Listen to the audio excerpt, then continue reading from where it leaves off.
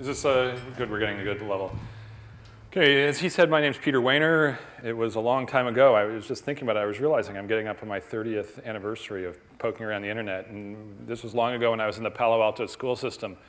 And back then, and I think it's still the case, Hewlett-Packard was always very gracious, and they kind of left these machines around for us to play with. And we found our way to poke around. And they gave us their own little systems we were supposed to talk to, but they left the modems unconnected. And someone says, well, we should try this number. And it was the tip. It was the Ames tip for getting into what was then the ARPANET. And you dial up, and it would ask you for a password. And then it was explained to me. He goes, you can just hit return, and it will work.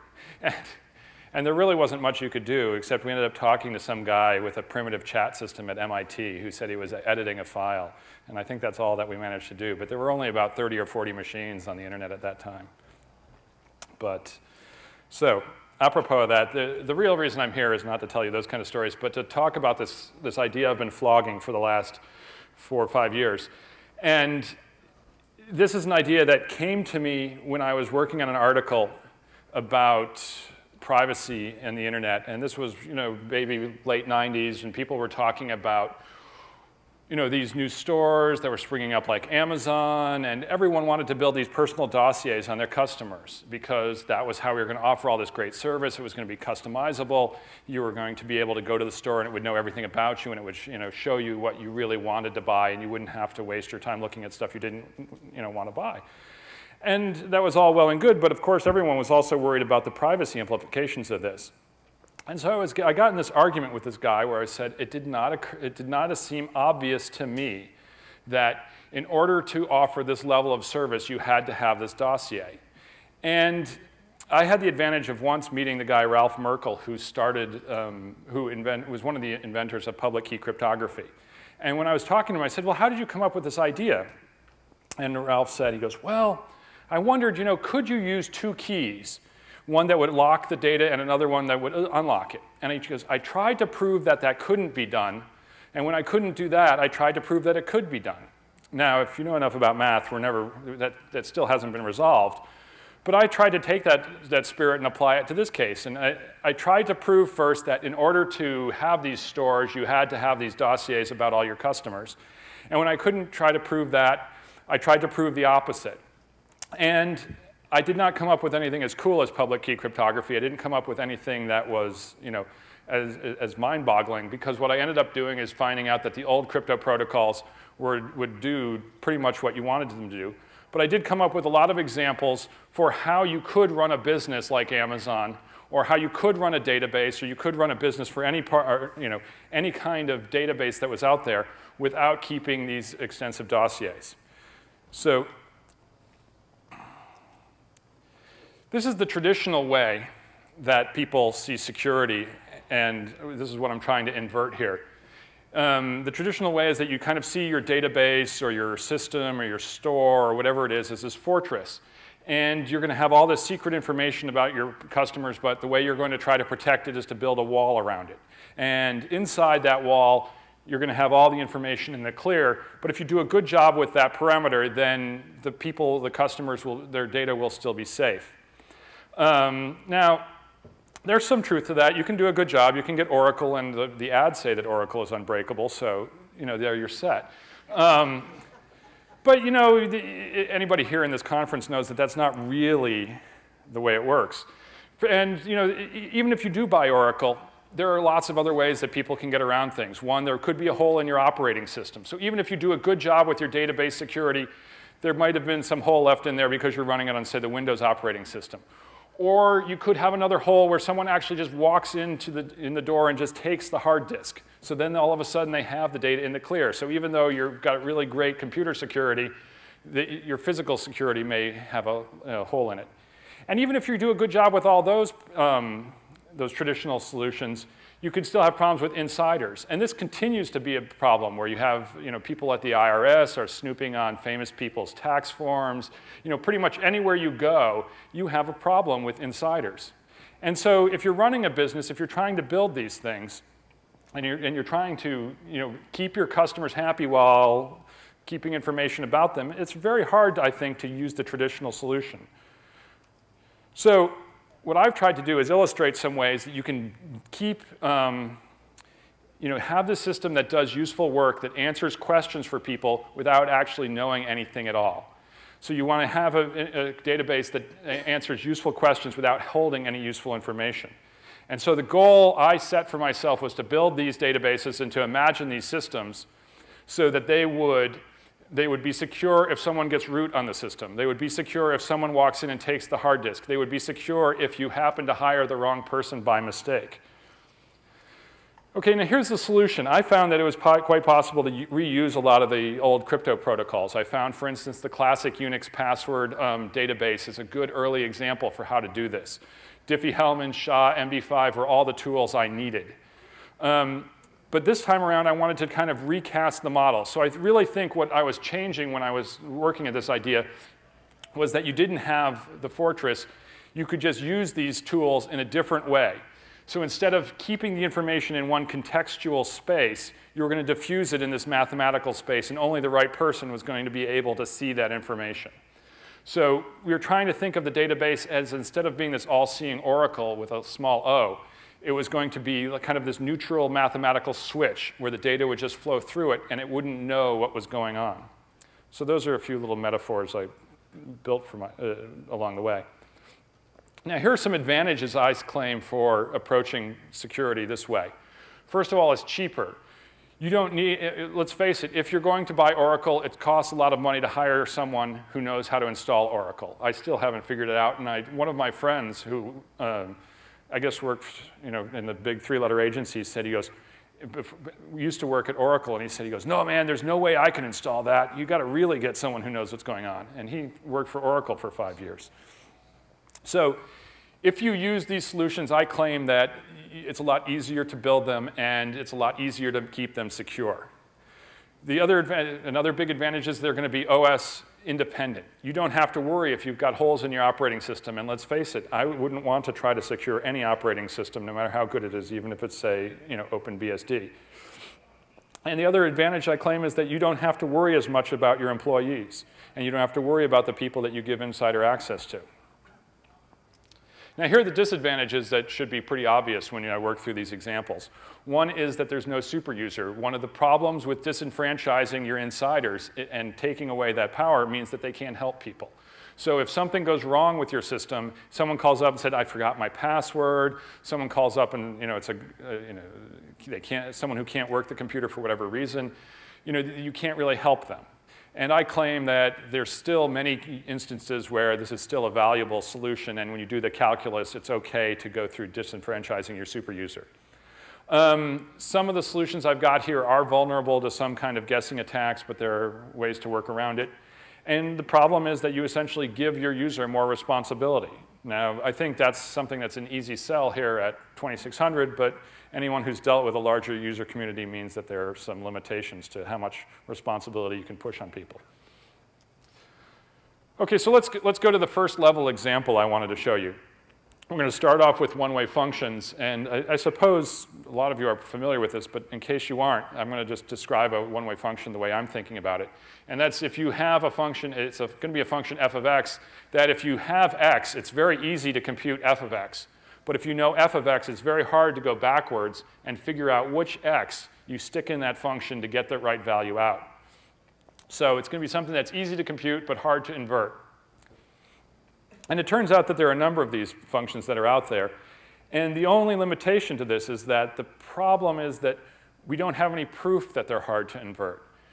Mathematics makes it very easy to prove things constructively. But if you don't, it's very hard to prove that you can't do something with mathematics. And you can't, it's like proving a negative. It's very hard to do. So one of the classic ones that you might want to use today is SHA-256. And there's a variation on it called the HMAC. And so that would be a good way to begin. One of the problems we've had recently is, in some ways it's not a problem, it's a very exciting time in mathematics. There are a lot of people who've been poking holes in these one-way functions. And so they're looking at SHA and they're finding out neat ways that they can get around that. And the ways that they can not necessarily invert them, but ways they can cause these things called collisions. So they're finding these weaknesses. So if you're going to be playing around with these one-way functions, it makes sense to keep track of what the research is that's going on. You could also use kind of classic private key or public key encryption to give yourself a one-way function. If you use public key encryption, one of the things you can do with that is you can actually build in a backdoor. So you may or may not want to have a backdoor in your system, but if you want one, it's possible to do it with the mathematics. Now, the last bullet point on the slide says that one of the big advantages of one-way functions is that even when you pass stuff through this one-way function, in this case I'm using H instead of F, you can test equality. So if I give you two values, you'll be able to say, you may not know what those values are, but if they have the same hash value, which is the term you use for putting it through a one-way function, you can test that they're the same. Now, the disadvantage to that is you can't really test greater than or less than, but that's, you can work through the proof of why that is the case if you want to. OK, so that's the mathematics, or a skim over the mathematics. Now let's see how you could do this if you're in the real world and you want to help people build privacy-protecting databases. So here's a story or an anecdote which I think motivates why you want to do this. Obviously, Amazon's well known, and there's some people who've sued them, and they become kind of a target because they have a privacy policy, and people have sued them for violating it, and that's been a problem for them. But there are a lot of other companies that are out there. One of them is called Crutchfield, and I was about to give a course on this topic. And 2 or 3 days beforehand, I went outside, and I saw my neighbor. He was sweeping up all this glass around his car. Someone had broken into his car and stolen the stereo. And I said, wow, that's terrible. And then I looked up the street, and there was a pile of glass outside of my car. And I went up there, and they weren't able to take the stereo because it was so complicated getting it out of the dashboard, and maybe someone came along. But both of our cars were broken into. And I can tell you that we don't have the nicest cars on the street by any measure. And we were wondering, geez, he asked himself rhetorically, why would they choose our two cars? And this took me a while, and I thought about it, and then I realized both of us had bought stereos from Crutchfield online within the last 6 months. Now, I have no idea whether there's any link between Crutchfield and whoever broke into our cars, but it has always struck me as something that's suspicious, because Crutchfield is a really nice, high-touch store. They take very good care of you. When I called them up, they said, in fact, this was online. When I was online, I typed in what kind of car I had, and it said, well, these are the stereos that will fit in your dash. And they presumably did this for my neighbor, too. So not only did Crutchfield have my name and my address and what kind of stereo I had bought from them, but it also knew which kind of car it had been installed in. It knew the model year and the address. So it's quite possible for someone to find all that information from the Crutchfield database. Now, I don't know if there's an insider who's doing these kind of things, but I think that it's conceivable. OK, so and my neighbor, when his stereo once he realized his stereo was gone, he called up Crutchfield and bought another one. So there's not necessarily much incentive for Crutchfield to do a great job or protecting the customer's information. OK, so let's take a look at how you could protect your customer if you really want to take care of them. Here's a table, and it looks like a database table. I might be able to make this a little bit bigger. We're losing a little bit because I'm using this JavaScript version of PowerPoint. But we've only lost one row off the bottom of the table. And you can imagine this being a database table that's going to be inside of some customer's store. And on the first column is the name of the person who bought it, and there are a few columns that are missing, presumably with the address and the personal information. This is the item they bought, which is some pair of pants, and the color and the size. And so the simple way I claim that you could go about fixing this is just to say, instead of storing the customer's name, you can store the hash of their name, or the result of putting their name through a one-way function. So all of a sudden, the customer's name is replaced with a number, just like all of our names were. It would have been actually interesting if they had hashed all the names instead of just giving us numerical numbers when you registered. But one of the neat things about this is, OK, let's see what you can do with this. So obviously, the column is now gobbledygook. If you're an insider and you come to the table and you say, I want to figure out who bought that pair of Turing chinos, or I want to figure out who bought that stereo that I want to steal, Or, you know, I guess if it was in, what was the car movie, the one where they had to steal all those cars? Yeah, exactly. Like if you know, let's say your database is really good and you've got $100,000 cars in it. You know, all of a sudden, that first column with your name is now obscured. So, let me. So, but what good is that database? So obviously, the insiders can't poke around the database and figure out something and figure out information that they might have used. So if Crutchfield had used something like this, and it was the case that that was how my data was stolen, then that would have prevented that kind of crime. But there's still some advantages. A customer can come in, type in their name, and they can find out their list of past purchases. So if I wanted to go back to a store and I wanted to prove that I had purchased something, I could type in my name, and then all of a sudden the database would release that information, and it would become clear. It would bring it into the clear, and I could prove that I had bought something in the past. I could get warranty service on it. If I happened to like a pair of pants and I wanted to know what the right size was and I wanted to order a new pair online without trying them on again, I could do that. I could all of a sudden, all of my past information becomes open to me. Now, I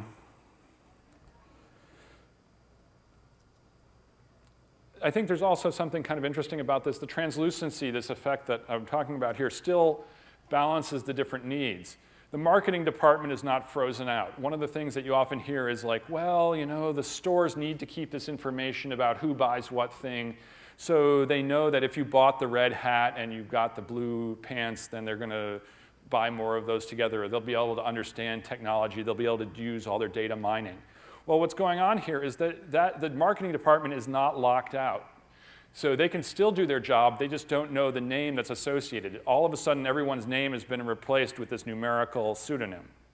So database mining is still possible. You can still match up records. You can still find out who are your good customers. It's just you don't know their names. And if they come back in and they type in their name when they're checking out for whatever reason, you can flag them and say, oh, these guys are a popular customer. Maybe we want to give them some freebies. You can do all those kind of gimmicks that the marketing department talks about.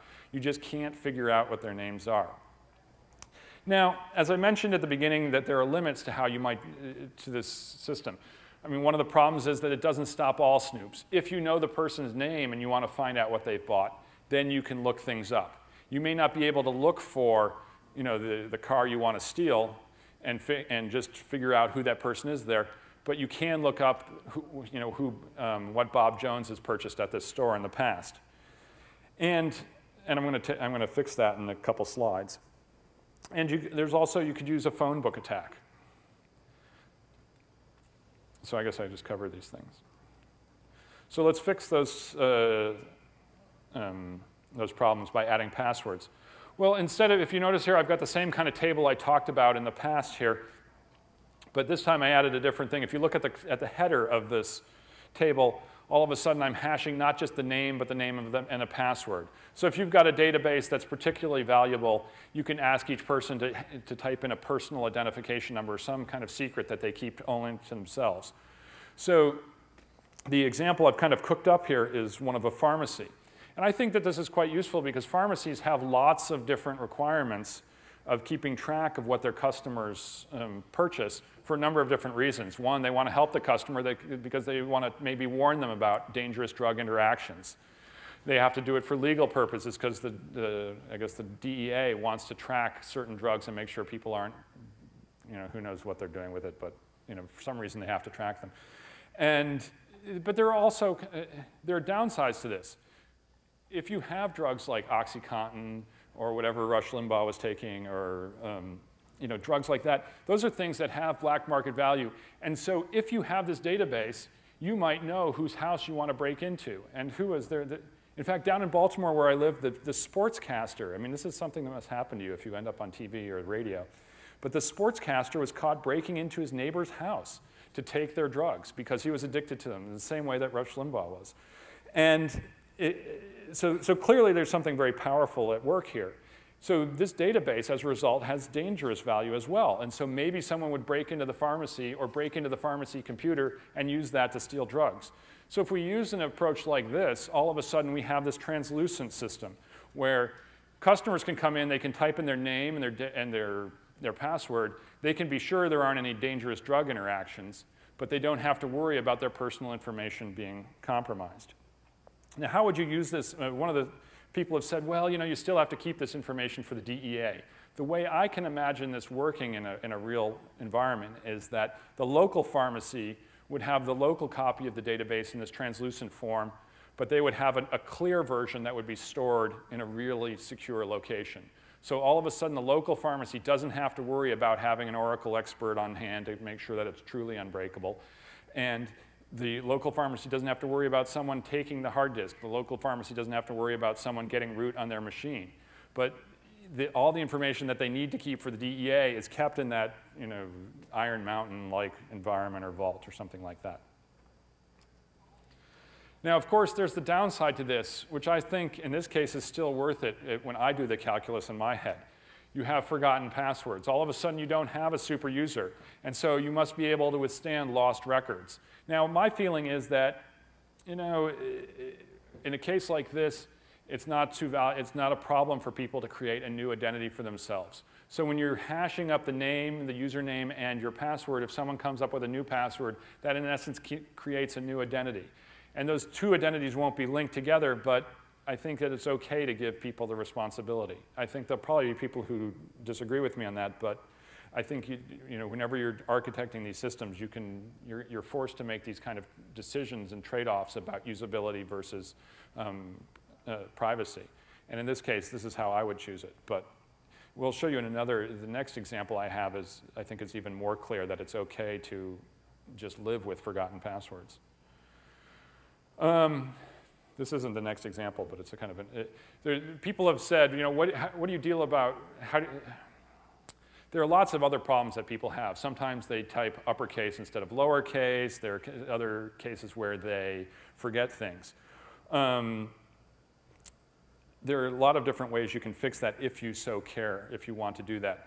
You can use things like forcing people to only type in uppercase by converting everything uppercase and stripping away the spaces before you hash it. You can force them to use something like soundex codes. I don't know if you guys are familiar with it, but what a soundex code is something developed from the 70s, and the idea is that any word, if you have two words that are homonyms, that they sound the same but are spelled differently, they should still come out with the same code. So if you look at the Maryland driver's license, the first 4 characters are the soundex code for your name, which in my case is W560. So if you spelled my name with an EY NER instead of an AY NER, both of those versions will come up with the same soundex code. And I know that there are lots of people in the 3-letter agencies that are spending their time coming up with soundex codes for Arab names. So there are lots of different techniques that are out there for coming up with our kind of canonical forms for words or names or things that deal with forgetfulness or the fact that people spell their name differently or they don't always use the same form. Another solution you can do is that if you have let's say you have n fields that identify a person, you can hash together k of every k-size subset. So you can choose k of them of all n, and you can hash them up all independently. So if people get k out of n correct, then you're still going to be able to look them up in the database. OK, there are actually 2 more examples. So this is the librarian example. So one of the problems that librarians have had is that they keep all these records of what people are reading. And the librarians, I think, naturally want to keep that information private because they're worried about, say, terrorists breaking into the library and blackmailing, say, some of their readers. So I know that librarians are they really want to keep this is one of the reasons they want to keep everything private, and that's why they're fighting for the privacy rights of their readers. So let's say how you could use this with a translucent database. What you could do, you could hash up the title and with a person's password, and you would keep the replacement cost in the clear. So when you come to check out, you would give your name. You say, I'm Mary Smith. And the computer would dutifully look at the book, and it would say, oh, here's the title, or here's the ID number of the book. And it would take your PIN, and it would hash that, and it would store that in the database, and it would store the replacement cost. And I probably should put the due date on this because it would make more sense. But if the time comes, so you take the book out, and when you return it, you would return it, and they would dutifully scan it. They could compute the hash function, then they could remove that line from the database. And if you don't return it after 21 days or whenever it's due, then all of a sudden they would know that you, Mary Smith, owes $14.95, and they would dun you for it and do whatever librarians do to get to rebuild their inventory. And one of the advantages of this is that if you're a terrorist and you want to blackmail Mary Smith, maybe Mary Smith works at a local military base or has access to classified information, then the librarians have prevented that information from going out the door to anyone who breaks into the library system or anyone who is maybe steals the hard disk. Because we've had a lot of problems with just stolen machines. Maybe somebody will keep a copy on their laptop and it will get stolen. This is a way librarians can defend against the terrorists. Let's say you want to make things even more secure. You can turn the crank again. You could start hashing people's names and passwords, or names and books they take out. So all of a sudden, in order to get, there's not even anything recognizable here except the replacement cost.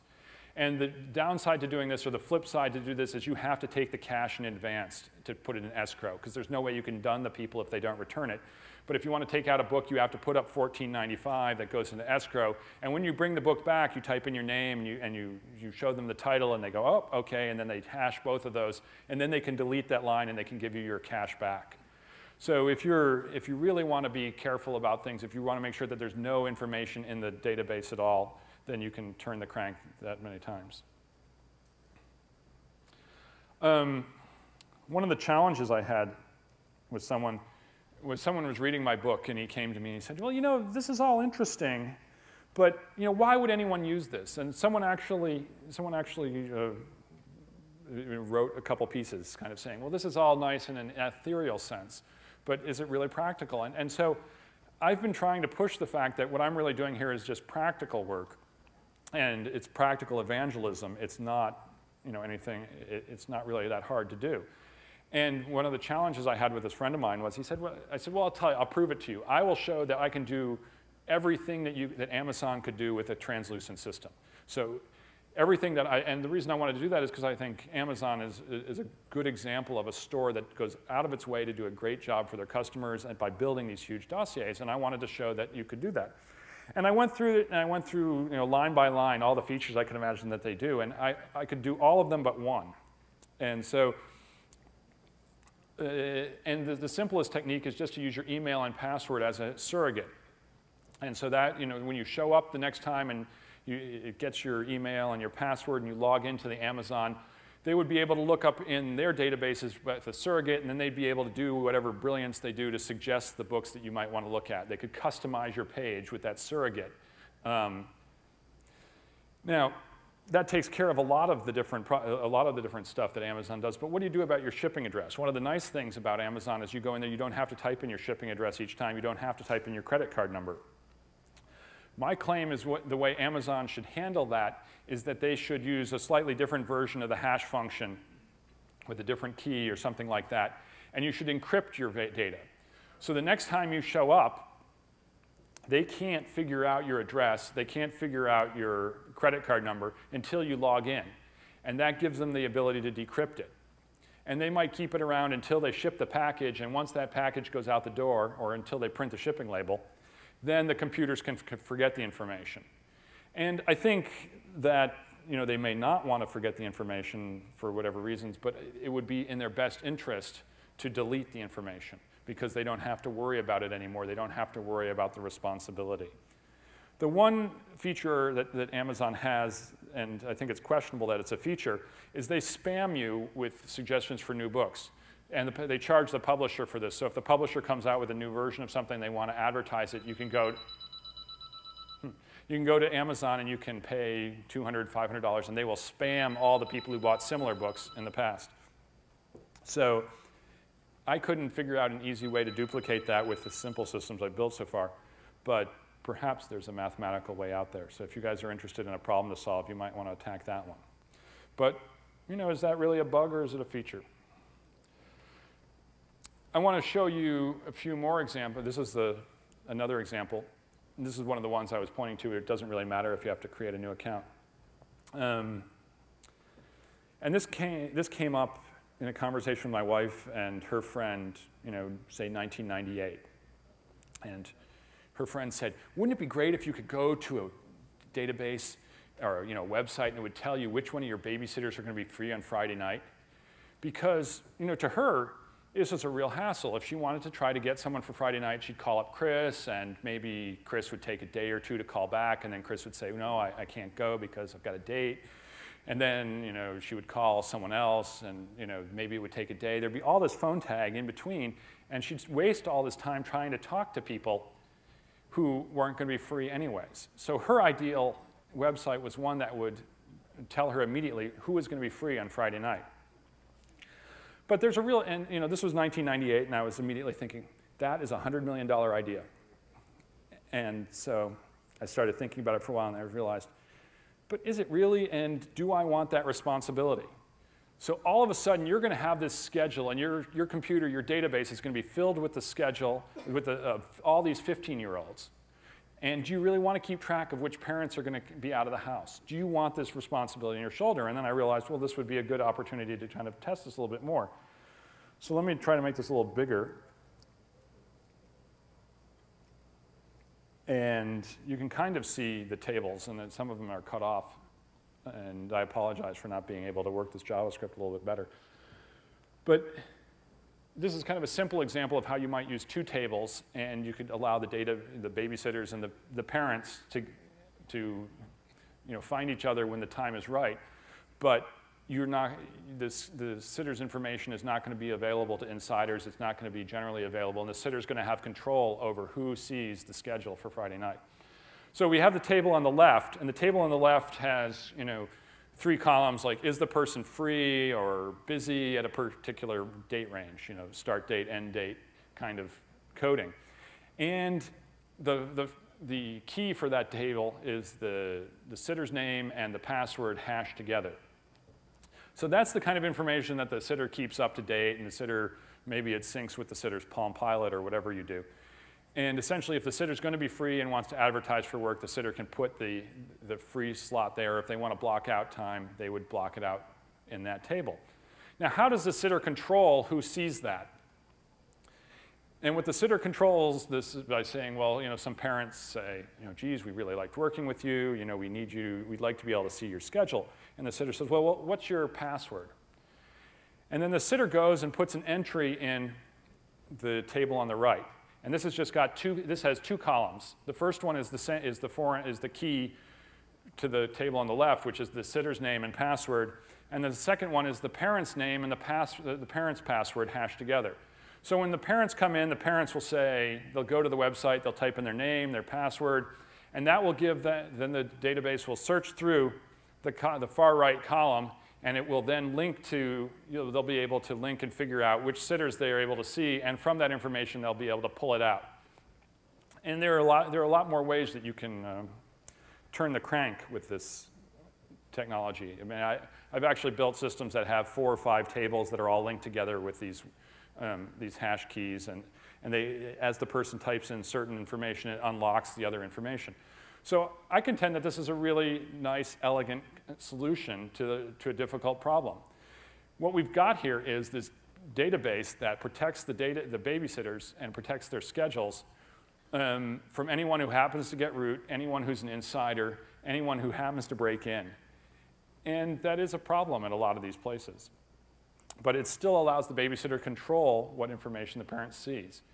Now, if the babysitter wants to cut someone off, they can take out the entry in the right table, or the babysitter could just keep a different identity by changing the password or changing the name or changing both.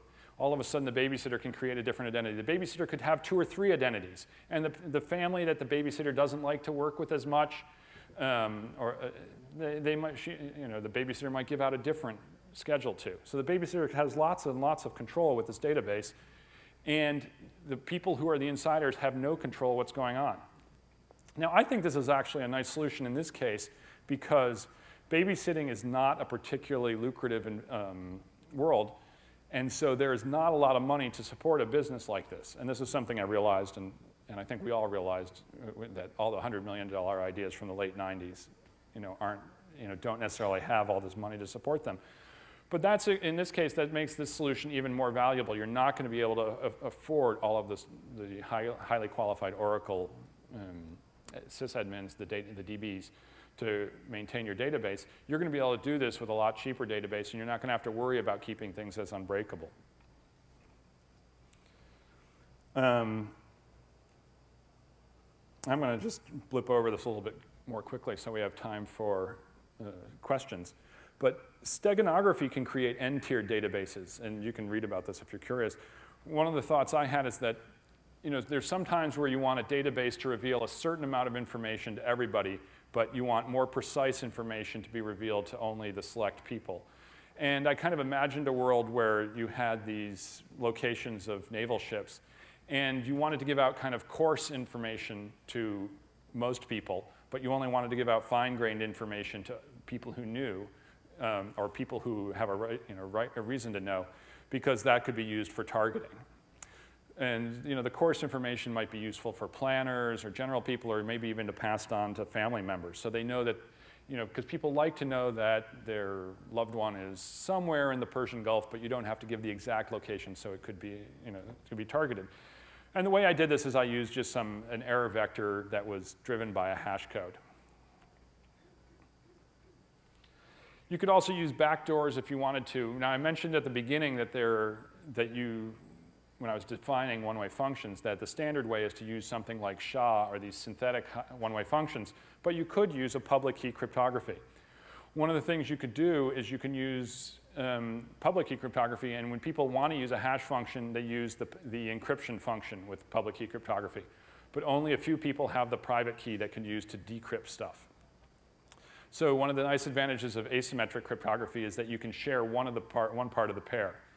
And this is a little bit computationally more intensive, but it's still, I think, useful. And one of the advantages of this technique is that most of the computation is done at the client. So you don't need as hefty a server farm to maintain this kind of security. Now the downside is that you have to keep a lot more bits, and it's a pain in the neck. The secret sharing, there's a lot of other standard crypto techniques where you can take a secret and you can split it up into 4 different databases, and all four of the people who control those databases have to agree to release the information. And I think that's pretty well known. Okay, so I think that there's a lot of work that needs to be done right now, and if you're interested in this, these are some directions you might want to go down. Are we really using the best hash functions, and is HMAC one of the best solutions? Are there other ways that we can use these hash functions to produce what I've done here? Can we defend against collisions? If you look at the kind of exciting research that's come out about finding these weaknesses in these one-way functions, what they do is that these people don't break the one-way function completely. They don't come up with an algorithm that allows you to say, if I have f of x, I can always run this computer and I can figure out what x is. What they come up with is this weakness, and what they say is they look for collisions. That is, they find 2 values, x and y, that hash to the same value. Well, there are ways we can work around that. We can use, we can define the structure of x and the structure of y, which forces the people who are using these algorithms to, and it kind of breaks them. So for instance, if you force that the input to the hash function should always have a structure that's well defined, then if people find these collisions, they may not be, in fact, it's almost certain not to be in that structure. Now, if you're more interested in some of these other things like Raven encryption, it breaks it, but I think that's a little bit over the top. But I think some of the more crucial things that we have to do are social engineering. I think all of us feel this way about data, and I think some people are moving over and changing their opinions of it. But most of the people who work with computers have this kind of pack rat mentality.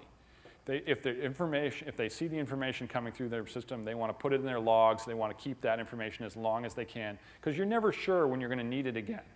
And so they have huge, collections of backup tapes, and this is, I think, what drives a lot of the kind of, low-grade Big Brother kind of snooping. And this is that sysadmins like to just poke around, and they like to keep all the information around in case they could use it again. So when I've given these talks to some places, there are a lot of people who come up and say, well, we need to help people, or we might need that information in the future, and we have to keep it. And my point is that you don't have to keep it. You can often get by without it. And you'll see that actually lawyers are figuring this out from the beginning. Like a lot of corporations now have these blanket rules, like you're not allowed to keep email after a month, which are kind of silly in a way, and they're really stupid because there are a few emails that you might want to keep. But the reason they have those blanket prohibitions is because they're worried about subpoenas. They're worried about the cost of going through all their systems and delivering every subpoena or every email that fits a particular description. And these subpoenas are just so absolutely broad that it's a real hassle to try to comply with them and and give up whatever the court orders. And many times, I guess today, you don't even get a subpoena. You're just still ordered to deliver this information. Well, that's why lawyers are into destroying all this information, and I think sysadmins could learn something from the lawyers. They should learn that if you keep the information around, you also have a responsibility to guard it. And if you would just wipe your data more often, you don't have to worry about someone stealing your laptop. And I think businesses still don't see the need, but I think there are more and more lawsuits that are changing that. So, I'm encouraging people to examine these solutions because I think they have good practical uses, and I think we can build this kind of anti-Big Brotherism into these databases, and it's good for many, many situations. And in fact, there's one group I have that's even using it in a strange way. They're trying to enforce a contract. I guess there's these two companies, and one of them has the data, and the other one wants to license the data and pay them only a small amount of monthly fee. And the first one is worried that the second one is somehow going to cache the data, and they're worried that it would be abused in the future, and eventually they wouldn't need the first one anymore. So they're using a translucent solution to fix that. But I think overall, the main point of this talk is that we can build these systems, we can keep information locked up in a way that only the right users can get at it, and all of the casual users, the insiders, the snoops, the people who get root, can't get it. And this is an ideal solution for many people. So if anyone has questions, I'm happy to take them.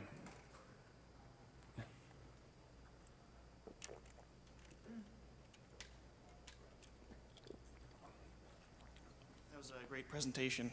Appreciate that.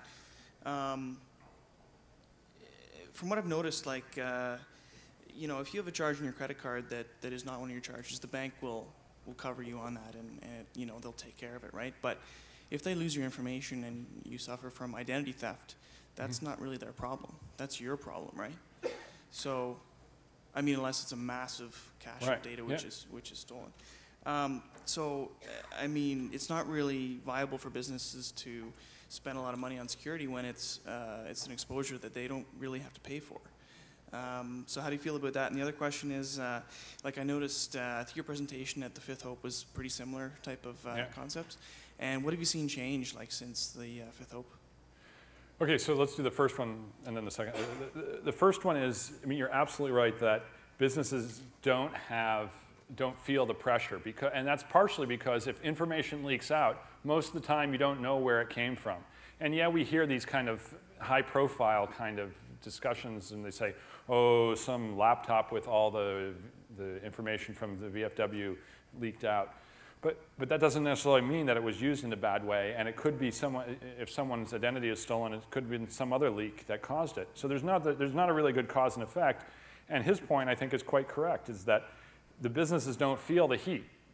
Now, I think they should feel the heat, and I think part of the reason that these disclosure laws from California are good is because it forces them to at least think of the consequences of protecting their data. And if they feel that way, I think they can use this solution. So on to the second one, he pointed out that I gave pretty close to the same talk a couple years ago, and I think that's because the people who are organizing this like the topic, and they asked me to give it again. What's changed since then? I find that there's more and more interest about this. And for instance, I get more invitations to give this talk than I did 2 years ago. The mathematics I put in here is not any different. I do know that there is some interesting work that's going on. For instance, if you're into whatever the, I guess, transitive encryption, there's some encryption functions where if you encrypt with key A before key B, you end up with the same result as if you encrypt with key B before key A. And those kind of solutions are very useful in this environment. And I'm curious about them. There are people at CMU who are doing research in this and a few other places. And I can send you pointers to the research if you give me your card and talk to me afterwards. But it just seemed a little bit too confusing to put into the talk right now. So I haven't done that. But that, to me, is what I'm most excited about, is when you're using those kind of encryption functions that way, because all of a sudden, people don't have to do things in the same order. And there are a lot of interesting algorithms for, say, dealing cards or playing poker online, and that you could also do interesting privacy things with those kind of encryption functions. Google now offers spreadsheets that can be shared. What would be the risk, and what would be, using or sharing information? How easy would it be to work with something like that? Well, I think if Google wanted to, Google could put a password on the spreadsheet data. And I don't know if they have. I mean, certainly the people there are all talented enough to do this if they want to, or if they have the time. But there's no reason why that sharing can't be done in this kind of translucent way, where the data that's stored at Google is useless to anyone who doesn't have that password. And that would just be a simple, straightforward use of encryption. But I think it would be a nice use in this case. I don't know if Google cares enough to do that. You often get these kind of, you always get these nice platitudes about not being evil, but when you read through their privacy rules, it's pretty clear that their feeling is that you can do whatever they want with your data. And I'll tell you a story. A friend of mine works at Google, and I sometimes I send complaints his way. He seems to like it because he responds immediately, and he says, "Oh, well, we'll try to fix that bug or whatever." And so he's like and he seems to care when I send him this stuff, so it's good. And there was one time I was looking for an email, and I forward a lot of my email to a Gmail account there, and I couldn't find it. And usually Google's been the better source for me looking up back emails, and it just wasn't there. And so then finally I found it on my hard disk, and I found another copy of it. And no matter what I did, I couldn't find it in my Gmail, which really surprised me because it's clear that they want to keep track of, they want to be the central file for all your email. So I wrote him a complaint note, and he goes, "Well, tell me more information." So I sent him the message ID, which is a perfect identifier. And within a half hour, I got an email back saying, "Oh, well, that was deleted because it was classified as spam, and so it only stayed in the system for 30 days." So, even though they're keeping log files of all this stuff, and even though I don't know where that email is, even though it looks like it's gone to me, they know when it was deleted, what time it was deleted, and where, and why it was deleted. And so, who knows what's going on. But I would encourage them to use more systems like this, if anything, just because I think it would be better for all of the users to push this kind of control to the edges. There are certain places where it's been legislated.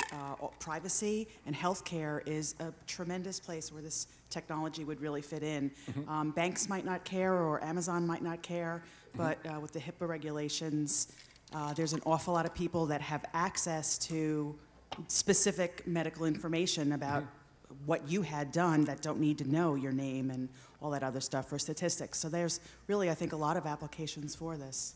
I think. And legal now, all the privacy in litigation. See, the medical stuff's kind of interesting when I deal with it, because I've talked to a lot of people, and it's not so cut and dried. I mean, obviously you're right that the principle would be wonderful in many cases because you want to protect this stuff. But the one objection I can't really deal with is they say, well, what if you come in and you're in a coma, or you're knocked out, or you're in an ambulance and they don't have that data. So, you can't reveal your PIN number, your password, and so that's a problem. And they often say things like, the doctors want the data right away. They don't want to wait, a half hour. But then you get into your tiered levels of information. There are so many people that access details of a hospital stay that you had 5 years ago for statistics, for revenue recovery, for a million different things. And there's just, I mean, I know because I work in that, but that would be terrific. I think so, and there are a lot of people who've done a lot of neat research on this. I know, for instance, that there's these rules about releasing medical study information that are kind of neat. They have kind of principles like the data you release about a person has to be, is going to define a set, and that's the number of people in that set has to be greater than 5 or 10. So if you give, say, the street number, you can't give, if you give the street number in the street, you can do something like that in New York City because there are going to be maybe 1,000 people who live at 800 or 1313 Mockingbird Lane. But if you go out into the countryside and there may only be 5 people who are living on an entire street, so you can't even keep the street name, much less the number, in the database. And so it's kind of an interesting principle. Are there any more questions? Okay, well, I really enjoyed being here at Hope. I always enjoy the spirit of everyone who's in the audience. Please talk to me afterwards if you have something you want to talk about offline.